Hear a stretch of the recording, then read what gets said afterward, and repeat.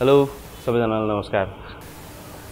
अहिले मलाई यो भिडियोमा देखिरहँदाखेरि धेरैलाई अचम्म लाग्यो होला, धेरैले रिस उठ्यो होला, धेरैले यो के गर्न लाग्यो भन्ने सोच्दै हुनुहुन्छ होला हैन। आइ am just here to talk about एउटा यस्तो क्यान्डिडेट हैन जो चाहिँ अहिलेको समयमा चर्चाको विषय पनि बनिरहेछन्। किन भन्दाखेरि चाहिँ because C is just 21 years old हैन। 21 इयर्स ओल्ड भने पनि 21 इयर्स यङ भने पनि भयो हैन। अनि आई नो अब पोलिटिकली त्यति धेरै अपडेटेड म नहोला, तर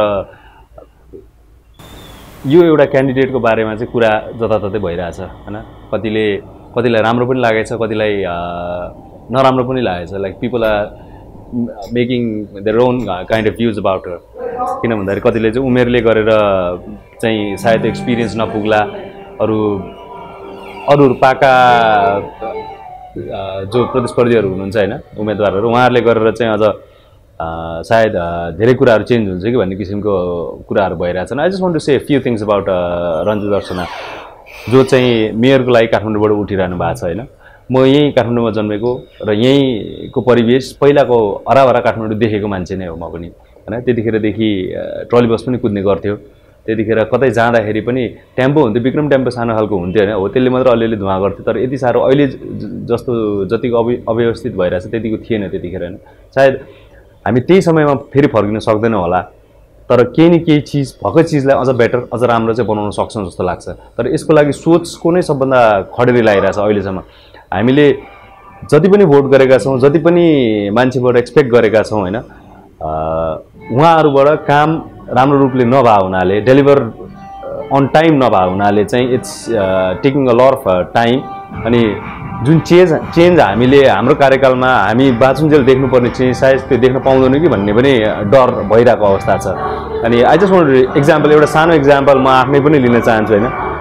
एउटा टाइम थियो जतिखेर चाहिँ नेपाली फिल्म इन्डस्ट्रीमा चाहिँ भर्खरको केटा आउनु, उसले फिल्म बनाउनु, या भर्खरको केटी आउनु, या उसले फिल्म बनाउनु या फिल्म खेल्नु, र त्यो चिजले चाहिँ केही परिवर्तन र अहिलेको युथ र अहिलेको समयसँग म्याच हुने खालको केही कुराहरू गर्यो भने चाहिँ चेन्ज हुन सक्दो रहेछ भनेर I have been an example of that हैन। लाइक मसँग एक्सपिरियन्स कति थियो होला त फिल्म मेकिङ गरेको? धेरै त थिएन। I head just started working for 2 or 3 years, 2-3 वर्षको एक्सपिरियन्स मात्रै थियो मसँग फिल्ममा काम गरेको। त्योभन्दा बाहेक त मलाई इन्टरटेनमेन्ट जति पढ्न सकेको थिएँ गरेको थिएँ हैन। त्यही हो कि अब यदि चेन्ज गर्ने हो, कोसिस गर्ने हो भने चाहिँ सकिन्छ है। यो आशा देखाएको छ सायद रन्जुले आफ्नो जुन उम्मेदवार, मेयरको लागि उम्मेदवार भएर जुन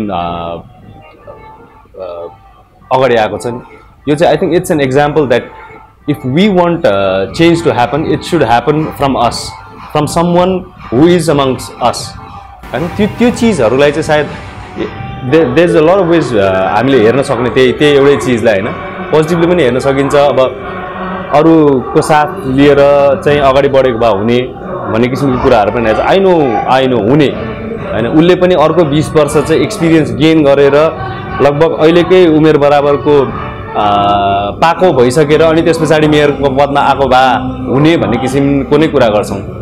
अनि किन त्यो कुरा गर्ने? अहिले उसलाई चाहिँ ती सबै जति पनि पाको उमेरको र एक्सपिरियन्स गेन गरेको मान्छेहरू जति पनि हुनुहुन्छ, किन चाहिँ उनीहरूले चाहिँ सपोर्ट नगर्ने उसलाई? एउटा young mind who is ready to do anything for change, who is ready to be the change rather than just wait for it. अनि यो चिजहरू I think we need to think about it. अनि मैले आएर अब विवेकशील पार्टीको वकालत गरिरहेको या अरू पार्टीको वकालत गरिरहेको यहाँहरू होइन। मैले वकालत गरिरहेको के को लागि भन्दाखेरि चाहिँ एउटा नयाँ मान्छे आएको छ जो चाहिँ हाम्रै उमेर समूहको छ, जो चाहिँ देशको सबैभन्दा धेरै पपुलेसन युथ उसलाई रिप्रेजेन्ट गरेर आएको छ भने चाहिँ सबै मिलेर उसलाई किन सपोर्ट नगरिदिने हो? उसले जित्ला हार्ला, राम्रो होला नहोला, द्याट्स फ्युचरको कुरा हो त्यो चाहिँ। तर एउटा चान्स त उसलाई दिनु पऱ्यो नि त, so that C can have a very good start. क्या अहिले स्टार्ट राम्रो भयो भने maybe C will be able to make a difference in a few years time. अनि हामीले खोजिरहेको चेन्ज भनेको सायद ल्याउन सक्ने मान्छेहरू यस्तै एक्जाम्पलहरूबाट होला। क्या आज 21 वर्षको उठेको छ भने अर्कोचोटि आओस् न कुनै एउटा ठुलै पदमा 20 वर्षको मन्त्री आओस्, why are we not ready to accept it? सायद अब यो बहस गर्ने हो भने धेरै बहसहरू नै हुँदै जान्छ हैन।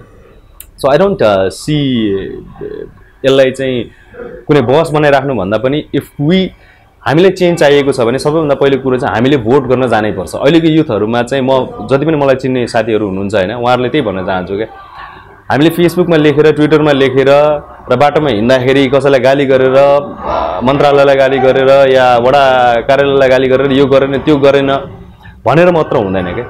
जब जतिखेर चाहिँ त्यो एउटा भोट म्याटर गर्छ नि त्यो बेलामा चाहिँ तयार हुनु पर्यो हैन। त्यो भोट एकजनाले नदिँदाखेरि पनि धेरै डिफरेन्स गर्छ के।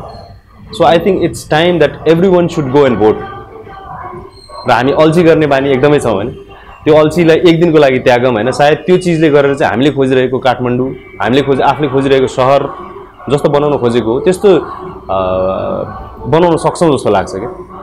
सो आई थिंक धेरै कुरा के भन्नु हैन, मैले जे भन्दा I just talk about Ranju why she is एउटा प्रतिनिधि पात्र हो पछिको लागि। At least she is given us hope कि we have the chance to do something different, we have the chance to change the society that we live in. So you प्रोत्साहन पनि हुन्छ अरूलाई हैन। So if we talk about it, let's talk some positive things about her। र उलाई पनि अहिले नै हचचाइ गर्नु भन्दाखेरि यत्रो फलान यत्रो ठुलठुलो पार्टीहरुको अगेन्स्टमा उठिराछ यामा भनेर भन्नु भन्दाखेरि you are doing good, let's see how further can you go.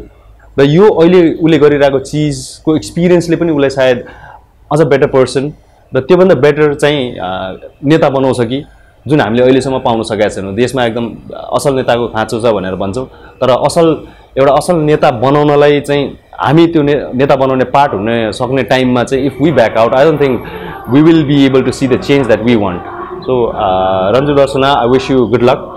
र सँगसँगै यस्तै सकारात्मक सोच राख्नुभएका अरू पार्टीका सबैजनालाई पनि म यही विश गर्न चाहन्छु हैन। सकारात्मक सोच राखौँ र लेट्स जस्ट युज हाम्रो कमन सेन्स युज गरेर प्रोग्रेसको बाटो हेर्दै जाउँ, सायद धेरै कुराहरू फरक पर्दै जान्छ र यस्तो दिन पनि आउँछ जुन दिन हामीले कुनै पनि नेतालाई गाली गर्नुपर्ने दिन चाहिँ नआओस् हैन। सो आई विश कि राम्रो काठमाडौँ देख्न पाइयोस् र सँगसँगै त्योभन्दा धेरै इच्छा भएको भनेको चाहिँ एकदमै राम्रो नेपाल देख्न पाइयोस्। आई होप यो इच्छा चाँडै पुरा हुन्छ होला। Thank you so much. Kathmandu महानगरपालिकाको mayor पदका लागि विवेकशील नेपाली दलकी युवा उम्मेद्वार रन्जु दर्शनालाई मतदान गर्नका लागि मतपत्रको पहिलो लहरको 21 नम्बरमा इष्टकोट चुनाव चिन्हमा छाप लगाउनुहोला। याद गर्नुहोस् 21 नम्बरमा रहेको चुनाव चिन्ह इष्टकोटमा भोट 21औं शताब्दीको नेतृत्वका लागि तपाईको सही छनौट। अब विवेक प्रयोग गरौं।